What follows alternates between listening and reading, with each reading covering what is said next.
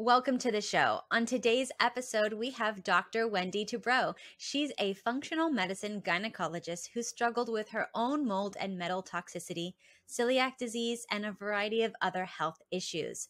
She published her new book, Dirty Girl: Ditch the Toxins, Look Great, and Feel Freaking Amazing. It's an easy to understand guide to help readers eliminate the invasive toxins responsible for chronic health conditions so common nowadays. In this episode, we talk about detoxification, health impacts, histamine intolerance, and why we have so many more environmental toxins than previous generations. This is a great episode. Please enjoy. Hi, Dr. Wendie. Thank you so much for being with us today. Hi, Kat. Nice to be here. Today, we're going to be talking about detoxification, so I'm excited about that. But before we begin, tell us a little bit about your journey and why you became a functional medicine gynecologist. Sure. So the functional medicine gynecologist part is easier because I fell in love with obstetrics and gynecology in med school and was clear, like, that's what I want to do. I want to care for women. And then when I discovered functional medicine, it just became very natural to incorporate that into my practice already. So I wasn't going to change specialties. I was just going to use the functional medicine approach and apply it for women. So I don't do obstetrics any longer. I don't deliver babies and I don't do any surgery. I do only office-based women's care. And so that's from the platform of functional medicine. And then my story, well, I guess my story is how I got into functional medicine because I experienced it as a patient. So my husband was into functional medicine years before I was. And right around when I was pregnant with our second child, he was like, "You're just not feeling well." I was like, "No, I'm not." And he said, "Why don't you see my mentor, who was a functional medicine provider in the Boston area?" And so I did. I saw him right when I was postpartum. He did a huge workup on me and he diagnosed me with celiac, which my relatives have, but I hadn't been tested. So that's sort of if you have relatives with celiac in their first degree, you should be tested. But I didn't know that. And so he diagnosed me with celiac and also with candida imbalances and nutrient mineral deficiencies and food sensitivities. And so I spent like 13, 14 years really working on my gut and my absorption and my body.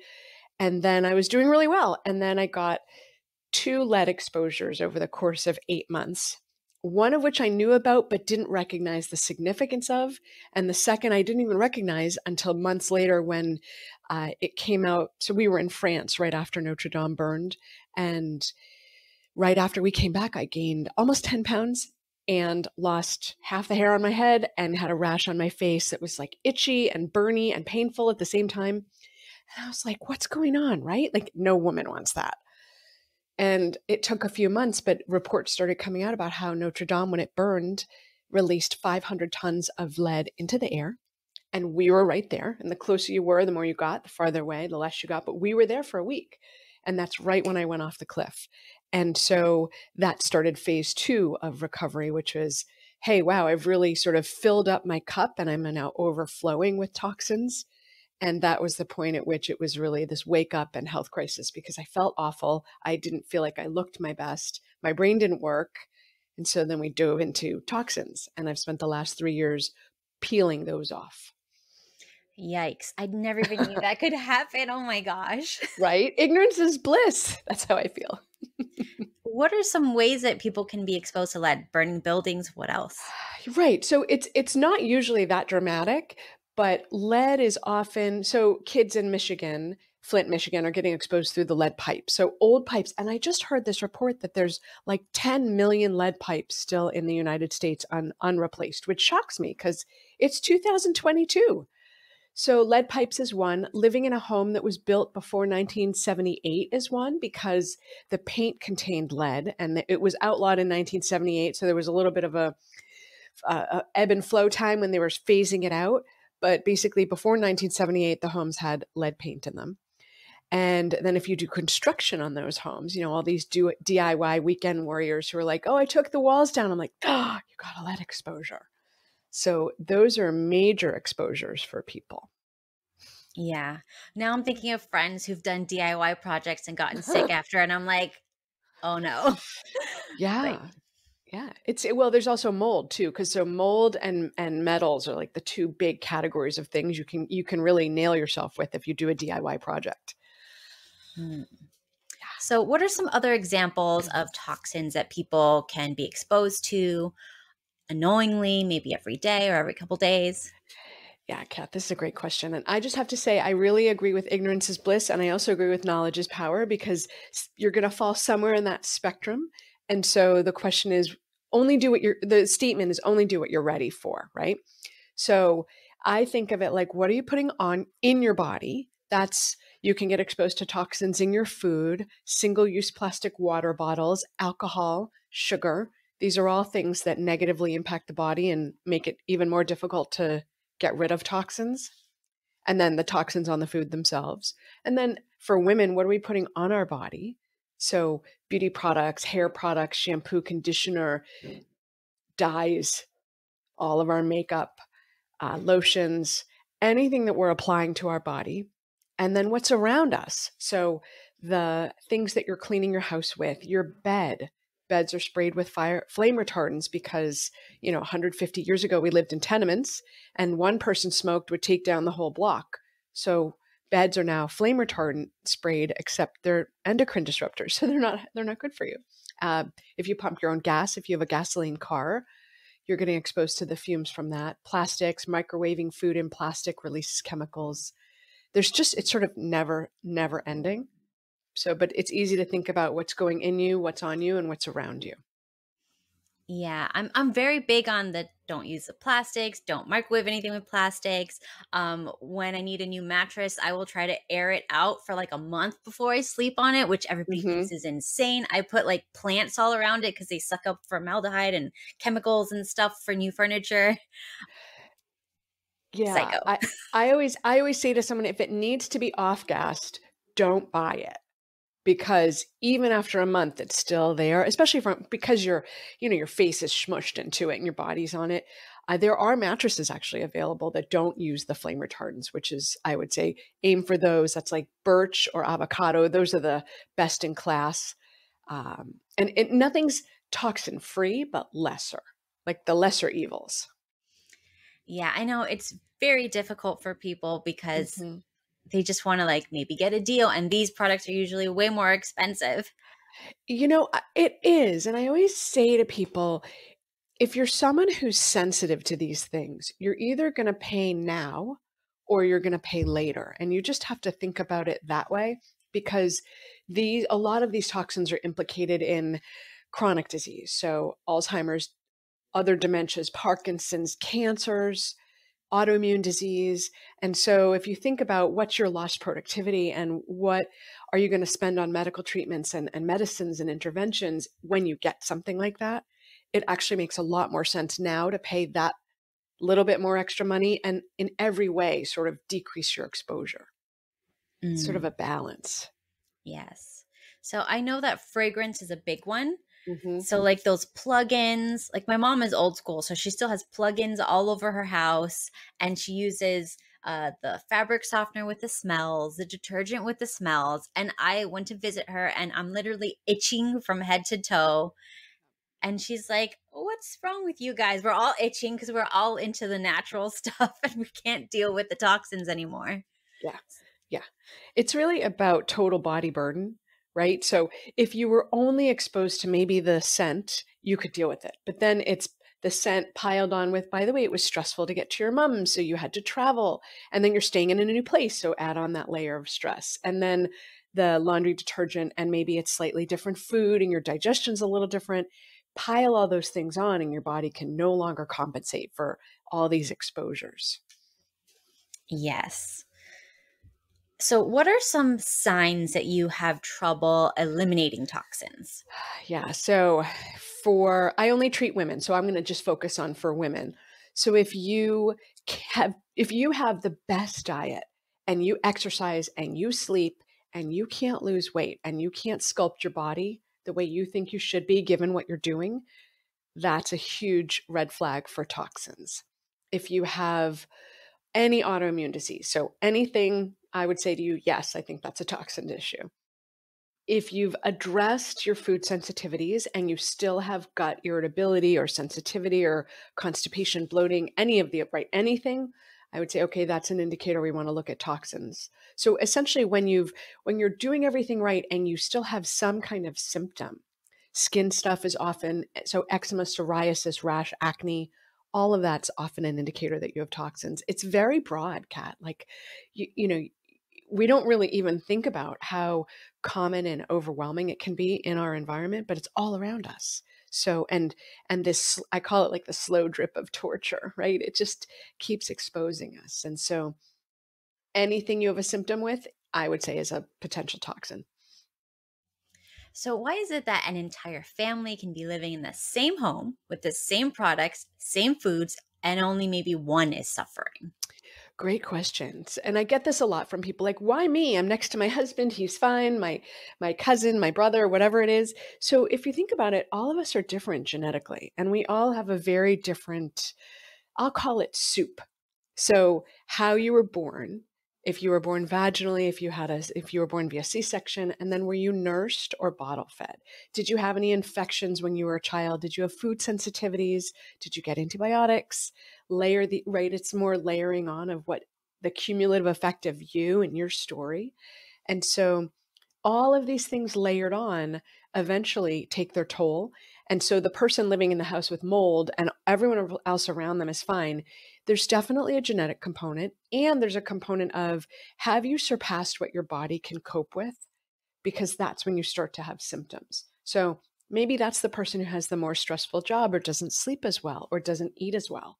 And their body's basically protesting and saying, hey, I really can't do it anymore. You've reached my limit.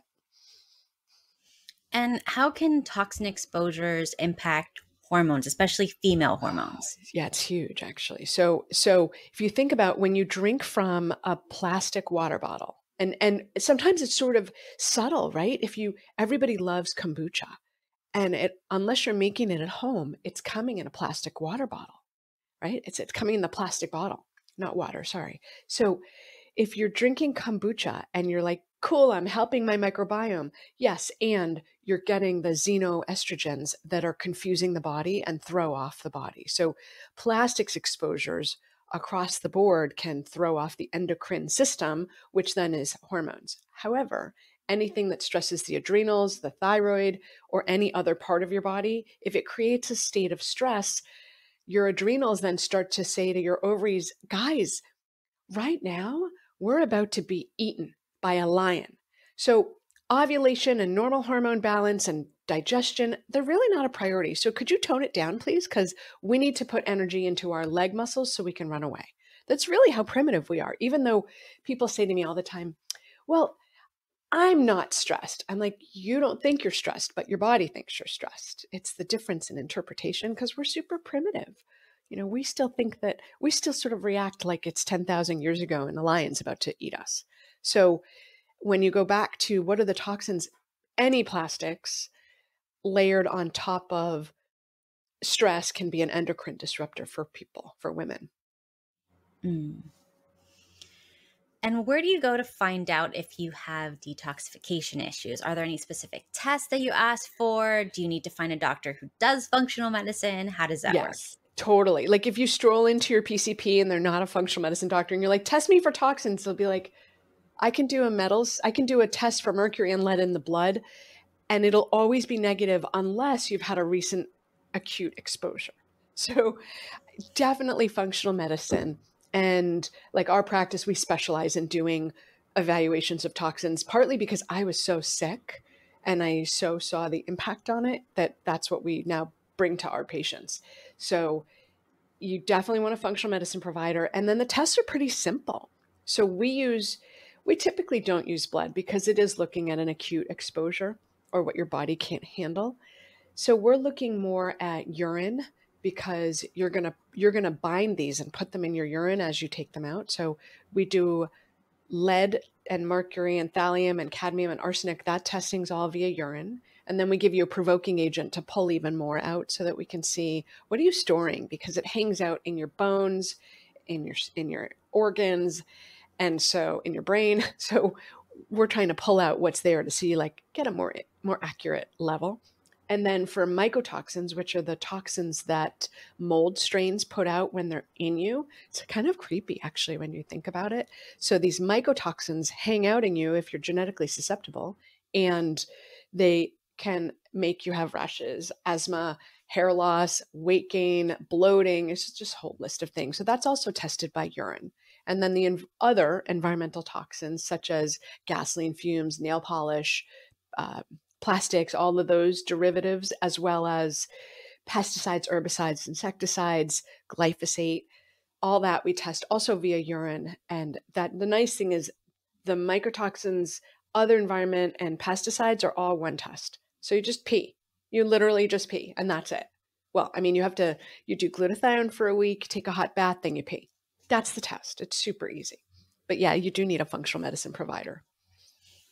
And what are your thoughts on histamine intolerance? Could that also be a sign of detoxification issues? Yes, 100%. 100%, because basically the system's overloaded and it can't deal with what's being brought to it. So people who have problems either with, histamine is really a funny one because it can be triggered by food, it can be triggered by stress, it can be triggered by like mold in the environment. So it has a lot of overlap with mold and mycotoxins. And so, yeah, 100%, that would be something that I would say, oh, your system's overloaded. Let's try to understand what's going on.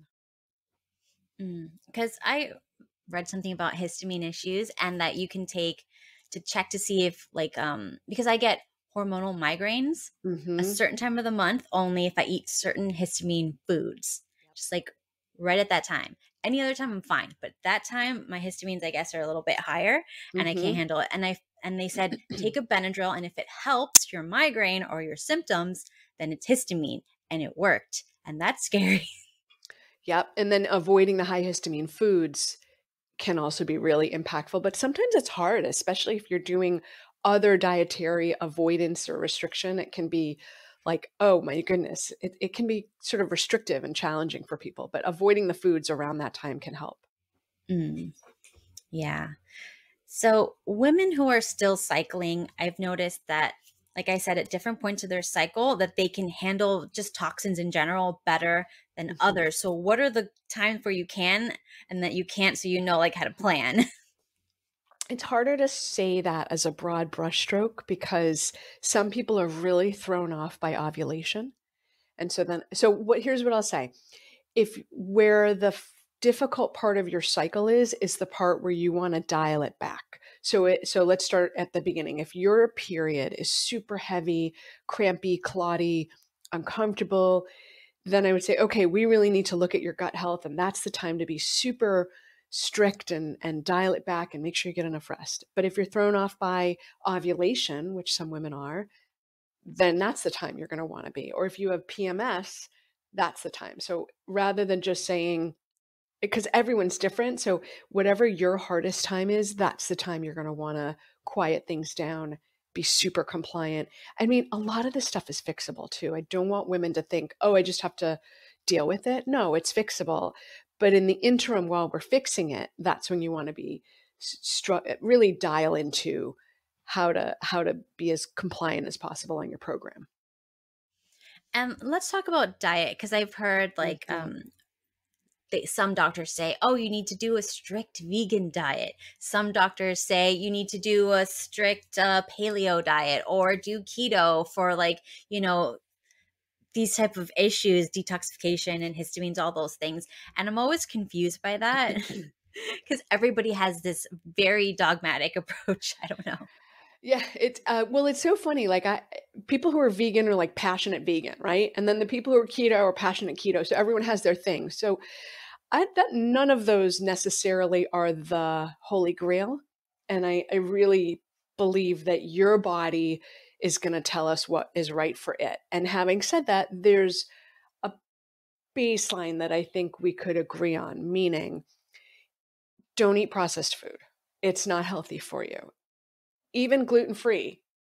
Like for me, I can't eat gluten because of the celiac, but I don't eat the replacements because they're just as bad for you, if not worse sometimes. So don't eat processed food.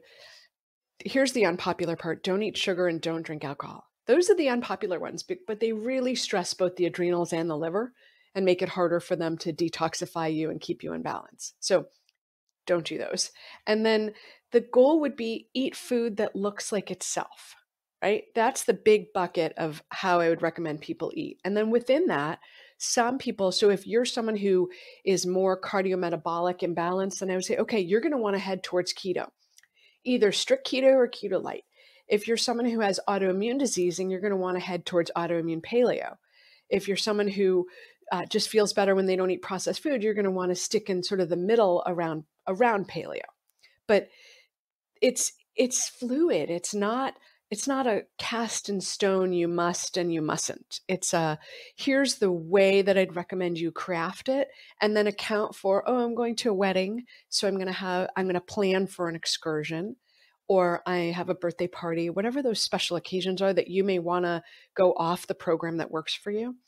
I never like thinking of it as a diet, because that's not permanent, right? Like, we're looking at what's going to be sustainable for you to do over time, as opposed to a crash course, a crash diet, something temporary. Those don't really help you. And I would recommend not doing them, actually, because those almost do worse, because all the yo-yoing confuses your body. And what are your thoughts on like Epsom salt, hot baths, sauna, things like that? Love it. Love it, love it, love it. So anything that gets you sweating, and it's hard to think of, well, oh, I'm sweating in the bath, but you are. And then that Epsom salt, you're utilizing magnesium 1,000 times a second for all of these bioenergetic transformations that are occurring. And none of us have enough magnesium. So Epsom salt baths are fantastic. And I have a lot of clients who live like in the city. And I'm like, you don't have to immerse your whole body. You could do a foot bath. It's okay. So you can get a little bucket, put hot water in, put some Epsom salt in. And it's, of course, not the same as immersing your whole body, but you can certainly get a sweat on from continuing to replace the hot water. I sit sometimes, if I don't want a bath, I'll sit on my bathroom counter, stick my feet in the sink, and just soak and keep adding hot water, keep adding Epsom salt.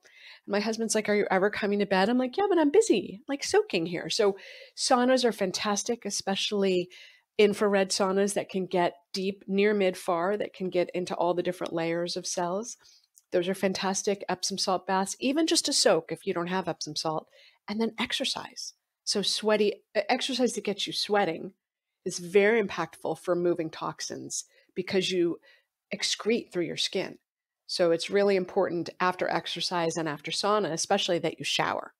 So that's pretty important, but I think they're fantastic. Sauna blankets too. I mean, pretty much anything that you're like, is that good? I'm like, yes, everything is better than nothing.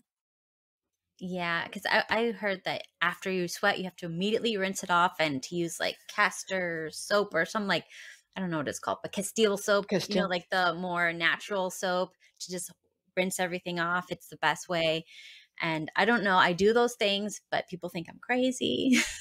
No, I don't agree at all. I don't agree that you're crazy. I think it's really, I think the problem is that we so quickly went from not too many toxins to way too many toxins, and we just haven't even had a chance to synthesize that information in our brains. But when you think about the incidence of cancer, dementia, autoimmune disease, the percentages are skyrocketing compared with 50 years ago. I'm 51. When I was born, autoimmune was not a thing.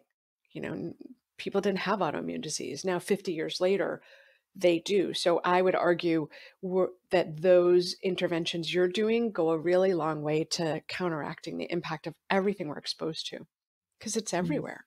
Yeah, it is. And even the food, I'm like, I try to avoid conventional fruits and vegetables, get more organic, get pasture raised eggs instead of, like, the cage free fake ones or whatever, the other options that are not really that great. But you tell this to an older person, the older generation, like my mom's generation and like older than that, and they're just like, you're insane. Eggs are eggs. Vegetables are vegetables. You don't need to worry about that. You kids today with your fake allergies. I don't think you can open a closed mind. I think that's really difficult, but I do think it's reasonable to point to the statistics that all of these things are increasing, and increasing at much earlier ages.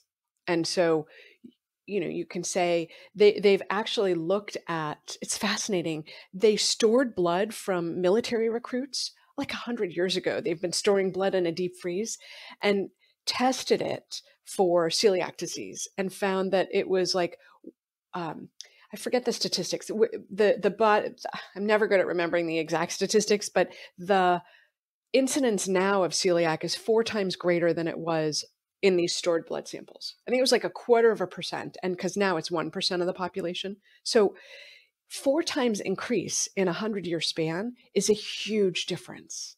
And so the argument goes back to data, but you can't open a closed mind, but you can say, well, you have to look at the data.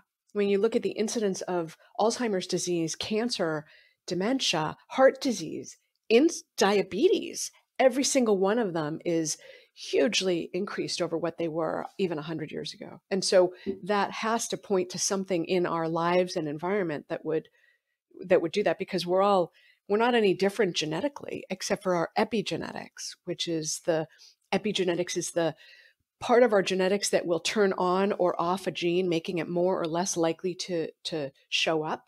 So I have epigenetic genes for celiac that are nasty. Like everyone in my family has celiac. My kids are all sensitive to gluten, and they only got gluten for a couple of years before we were like, oh, wait, you're sensitive to gluten. You're coming off.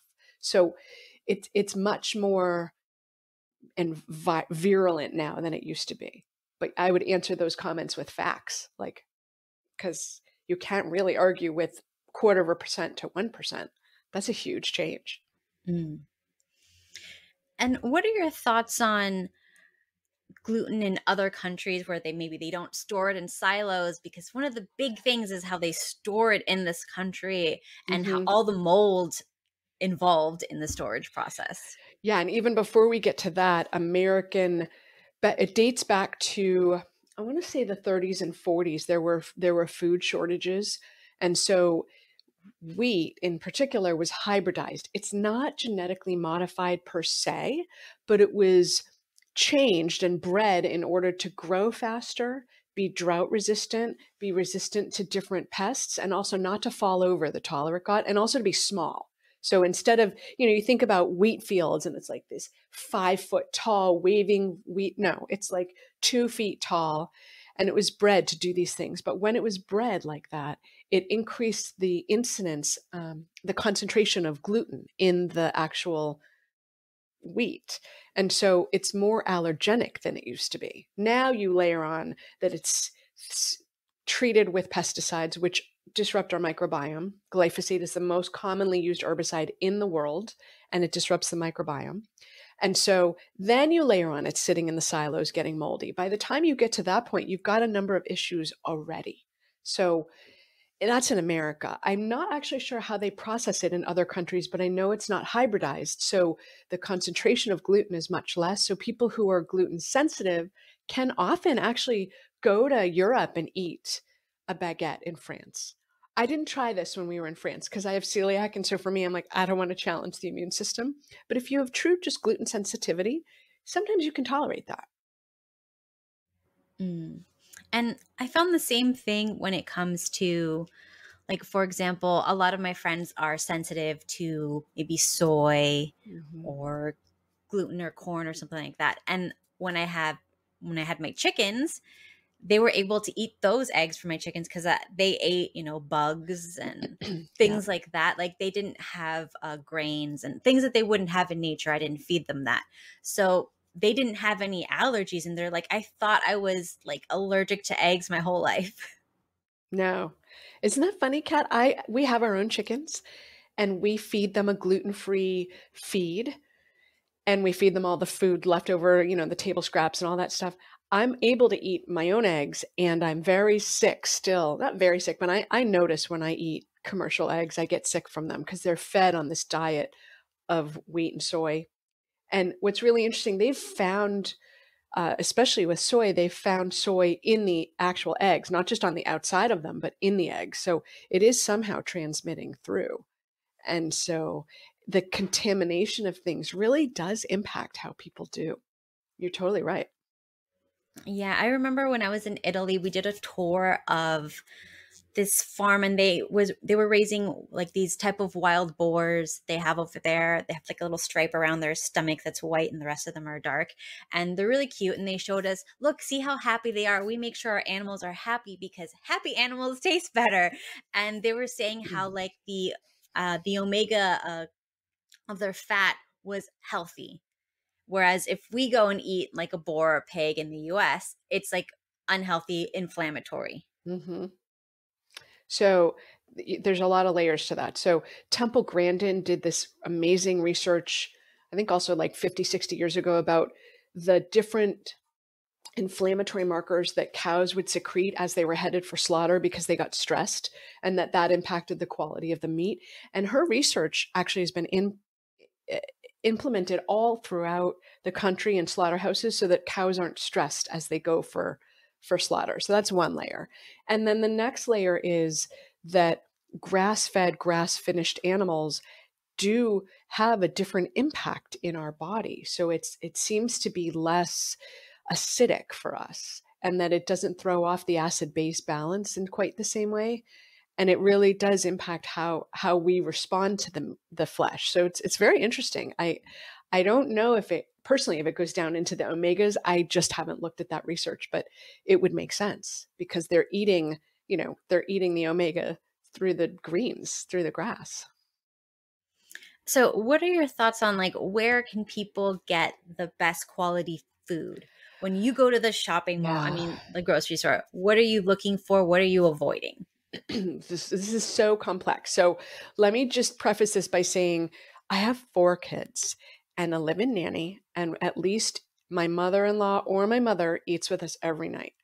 So 7 nights a week for dinner, we feed 7 people. So the mechanics of this are somewhat different than if it were just me and my husband.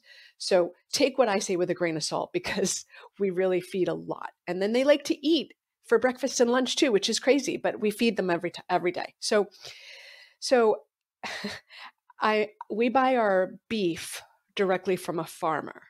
Now, because, and this is why I was stressing, like I have 4 kids, so we go through a lot more food than 1 or 2 people did. So we actually bought a whole cow and have done so for the last few years.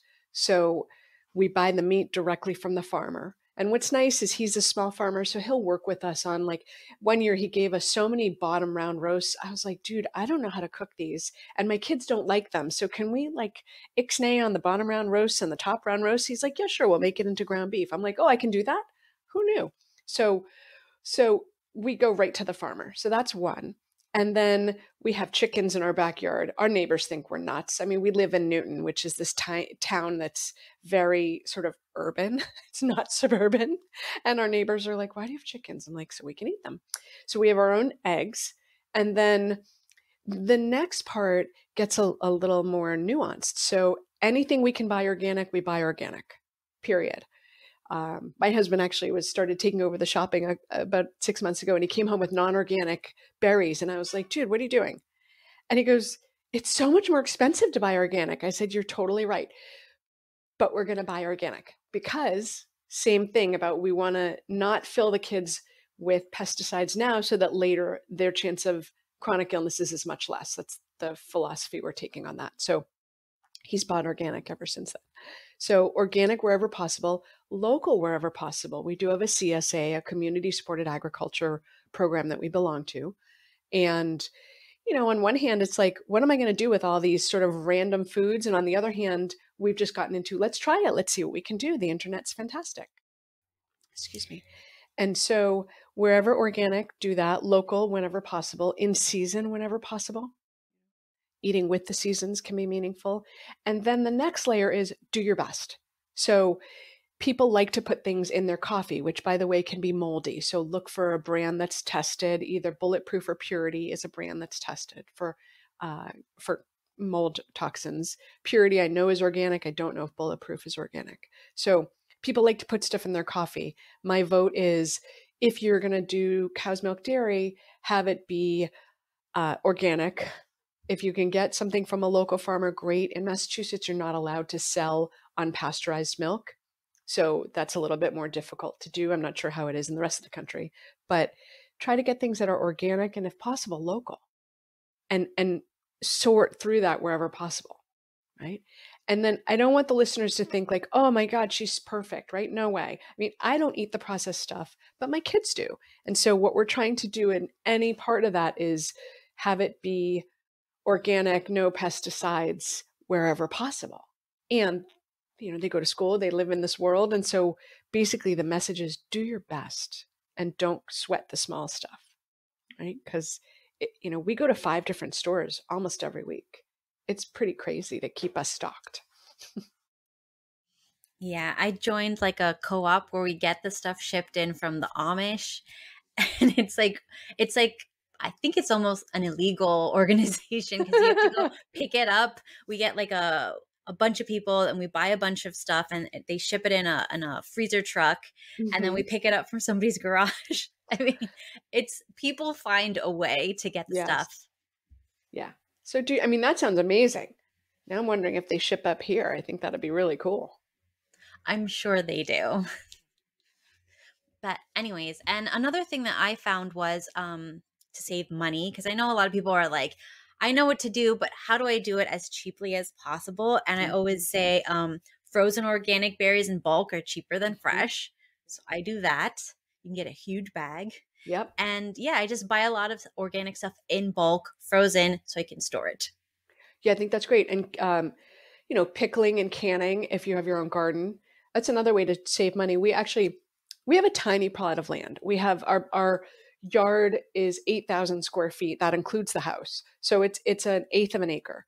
And alongside our driveway, we have 6 raised beds to the left of our driveway. And it produces more kale than we can eat. I only let my husband plant 1 vine of squash because, one squash just seems to produce ever never ending. So if you have outdoor space, planting can be a really great way to save some money. And then you can can what you make, or freeze, depending on how. It's hard to freeze. I've not mastered freezing it fresh, but you can cook it and then freeze it. Mm. Yes. So let's say you want to cut out some toxins. You're listening to us and you're like, I need to do this. What should you cut out? And do you have to cut out everything at once, or should you do it little by little? Because I heard some people can get sick if they do it too much, too fast. Is that a thing? All right. So there's a lot in that. Let's address the too much, too fast. So the biggest thing that people often react to from it's called a Herxheimer reaction. When you take too much away or change too much too quickly, you can have that reaction. And it makes you feel like you have the flu. Joint aches, brain fog. You don't really get a fever, but you feel like you have the flu coming on. So the most common time that happens is there's 2 parts to that. One is if you completely go cold turkey on sugar and eliminate it, you can have a Herxheimer reaction within the first 2 weeks of doing that. And then if you have a lot of processed food in your eating plan and you take it out, you can also have a Herxheimer from that. So but usually if you stop exposing yourself to other toxins just by don't expose, you're not going to have a reaction. So you're not going to harm yourself by saying, I'm going to get rid of my cleaning products, take them from toxic to non-toxic. You won't have a Herxheimer from that. You don't have a Herxheimer from the removal of exposure, but in your body, you can have a Herxheimer when you start to remove things. It's a little bit different, right? So think again about in your body, on your body, and around your body. So I always say, no, you're not going to do it all at once. Don't go crazy trying to do it at once. It's going to make you super anxious. It's expensive, especially like the moment you decide you're going to level up is usually the moment when you've gotten a delivery and you're like, whoa, that's terrible, right? No, use it up and then level up. So the food is a little bit easier because ongoingly, you run out of your vegetables, replace them with organic. You can invest in a glass or stainless steel water bottle so that you're no longer drinking from single-use. Those single-use plastic water bottles are like the devil. If you can get rid of those, you've done a huge thing for your body and for the earth. So that would be a really impactful thing to do. If you have 2 cases of water, finish it, right? Just finish it and then don't buy it again. Okay. So as not to be wasteful, or donate it, but don't let it sit in your car because then when you heat the plastic too, that releases even more chemicals. So back to what can you do? Say you're running out of mascara, or it's like, oh, it's 8 weeks. It's time to replace my mascara. Great. Level up at that point. When you run out of blush, level up. But here's the thing. You might have done a good job and not known it. So before you throw out what you have, double check on Environmental Working Group, ewg.org, or Think Journey. Those are two great sites that can say, oh, you did a good job, or room for improvement. On the EWG site, I always aim for like 1, 2, or 3, even 1 or 2, honestly, for the rating. And then things around you, don't buy a new bed unless you're in the market for one. But if you're in the market for one, get level up and get one that doesn't have flame retardants in it. When you run out of cleaning supplies, get clean ones. So it's an ongoing process. I've been in this for 3 years, and I will say, Kat, I sometimes screw something up because I get whitewashed or greenwashed. So I'm all excited about my new product. I was running around. I completely forgot to look at EWG. I was just so psyched about the deal and how good it looked. And then I get it and I have a moment of brain space and I go, I never looked that up. So I look it up and then I'm like, oh, I've been had again, right? So be nice to yourself because you're going to screw it up. And that's just the process that we're in. So I've been in this process for 3 years. We have our laundry, our dishwashing, our house cleaning. It's all cleaned up. I have my makeup all cleaned up. Our food is 99, 95, 99% there. And there's still opportunities that I find. So it's going to be an ongoing process of iteration, and really be nice to yourself because you won't be done in a day. Probably it'd take you 1 to 2 years to really clean everything out. Yeah, I know. I've been working on it for over 10 years, actually. And I got to the point where I make my own soap. I make a lot of my own skincare. I make a lot of makeup at this point. Yeah. Because there's not much Mm-hmm. that I really like. Now it's getting better. It's getting so much better. But before it was absolutely impossible to find anything. Yeah, it really was. Beauty Counter is one of my new favorite brands. I feel like I've been living under a rock, right? I didn't know about them and now I discovered it. I'm like, cool, everybody should use it because it's clean. Are there any maybe superfoods that are great to add to your diet to strengthen detoxification pathways, or maybe supplements that you recommend? Sure. So what you want to do when you're eating is help phase 2 in your liver, because let's now I have to tell you what am I talking about? So phase 1, your liver's responsible for doing a lot of your body's detox, not all of it, but a lot. And in that process, there's 2 phases. Phase 1 takes something that's often inert and makes it a toxic intermediate, which makes no sense, but that's just what the body does. And then phase 2 takes that toxic intermediate and binds it to a methyl group, a sulfur group, a glucuronidase. There's a number of different ways. There's 6 different pathways that phase 2 can go down to take that toxic intermediate, bind it, and then you get rid of it. Now, phase 1 is usually reasonably fast. Phase 2 is often slower. So now you have your body taking inert stuff, making it more toxic, and your body's like, I can't deal with that right now. Hang out in the fat till I can get to you, right? This is why people are saying, oh, I can't lose weight. Well, that's because your fat's storing all these toxins, and until you get rid of it, you're not going to be able to lose weight.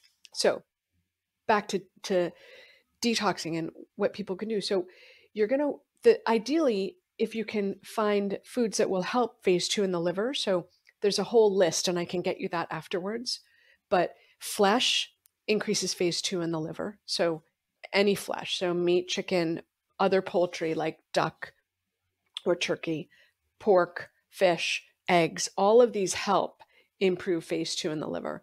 And then there's a number of different vegetables and herbs that you can also do to help improve phase 2. So there's like a ton of things you can do. And I will send you that list as soon as we hang up. So you can, if you want to do it, that as some kind of link for the listeners, they can.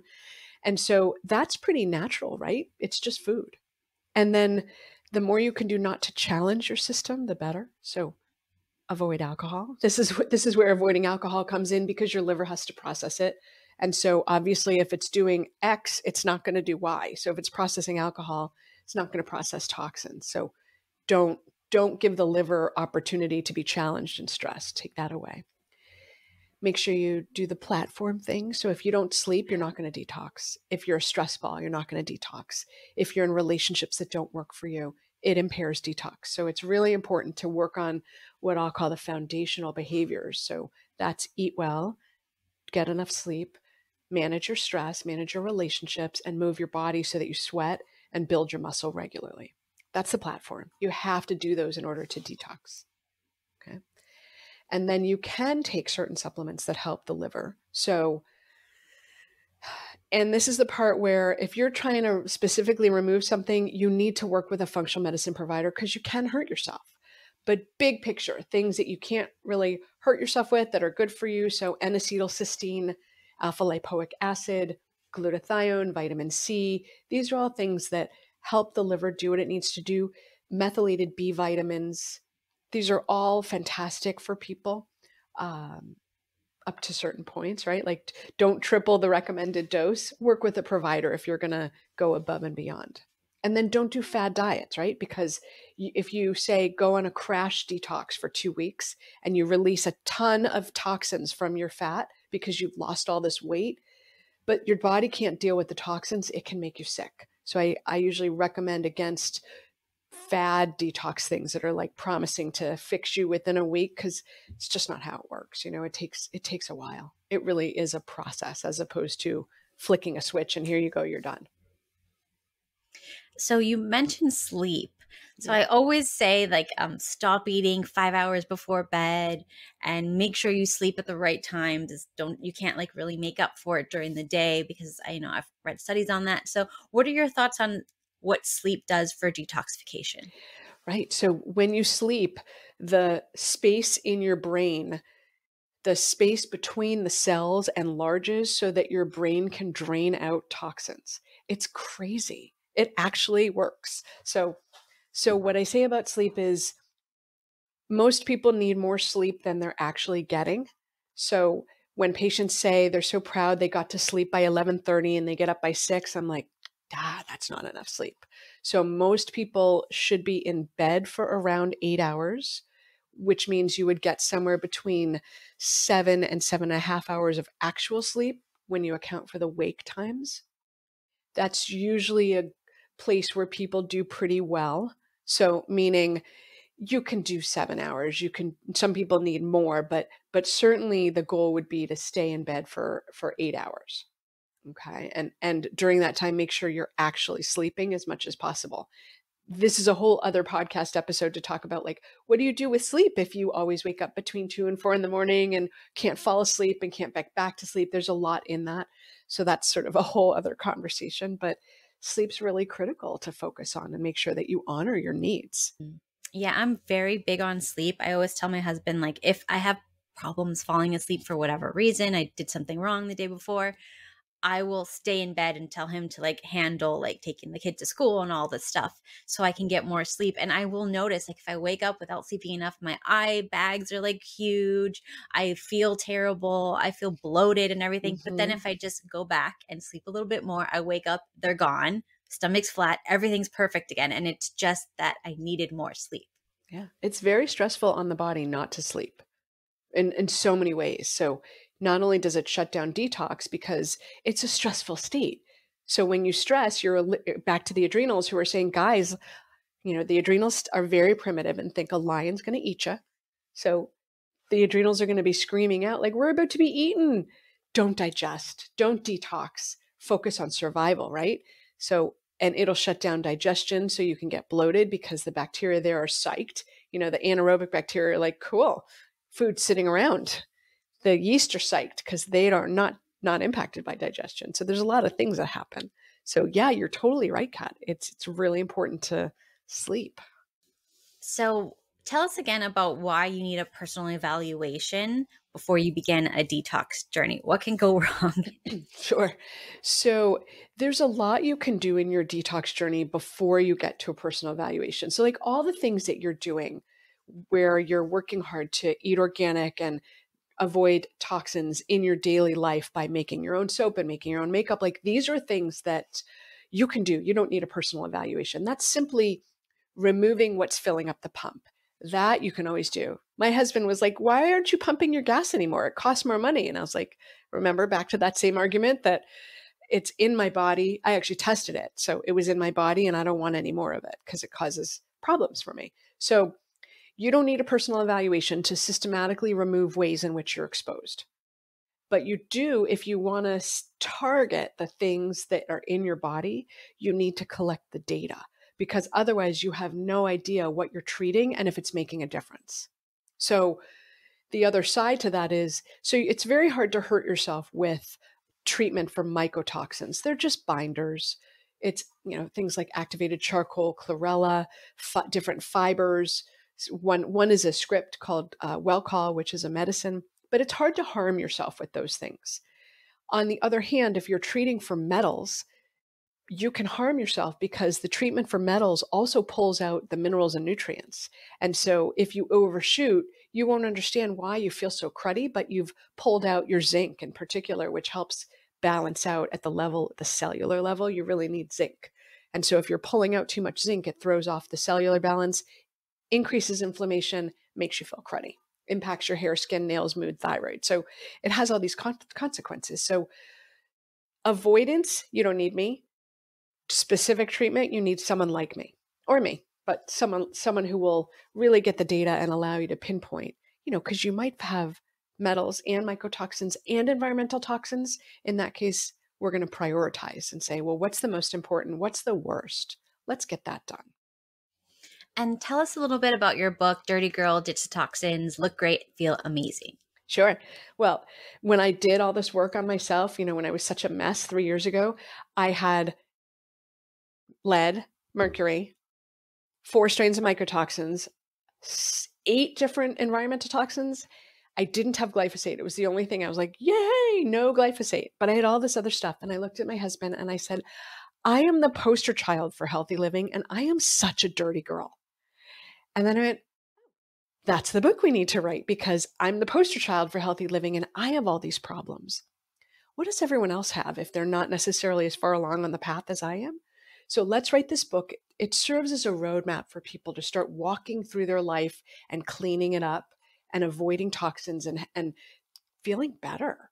I will say it's really impactful to get rid of all these things because you feel better. You look better and feel better. So we wrote that book and that was the whole reasoning behind it. And it's really meant to be a roadmap. So what would be maybe 1 or 2 tips that we won't think of like on our own that can help detox our lives, something we can implement right away? So in the realm of relationships, make sure that your relationships are healthy emotionally. You might not think how impactful it is to have an unhealthy relationship, but if you're in a relationship that's toxic, it will set off that whole cascade in the adrenals where your body thinks you're going to be eaten by a lion.